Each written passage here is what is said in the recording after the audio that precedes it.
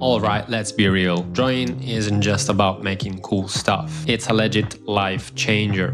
And no, I'm not being dramatic here. In this video, we're breaking down how drawing actually makes you a better person. Yep, you heard me. It'll level up your patience, unlock your true expression, and bring that elusive feeling of fulfillment that everybody's chasing. So stick around for that. Let's jump in.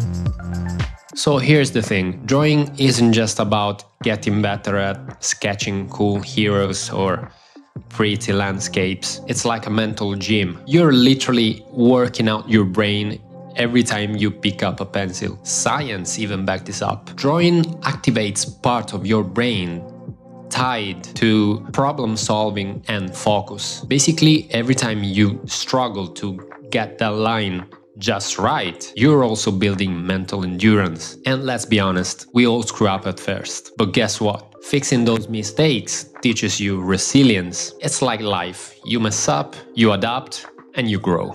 As someone said, great things are done by a series of small things brought together. Meaning your small, crappy sketches, they are part of something bigger, so don't trash them just yet. Now, in finding your true expression is where art really hits different. You know how we're all looking to express ourselves in some way, to feel like what we're putting out into the world really reflects who we are. Well, drawing does just that. As you keep learning, you'll start to find your own style. You know, the thing that everybody's chasing, your own voice. And it's one that is all you. And yeah, it's not just me saying this. According to a study in psychological science, creative expression like drawing helps reduce stress and improves emotional well-being. So it's not only good for your soul, it's good for your mental health too. I guess Picasso said, if I'm correct, art washes away from the soul the dust of everyday life. And that's exactly it. You're not just doodling, you're purging all the crap that life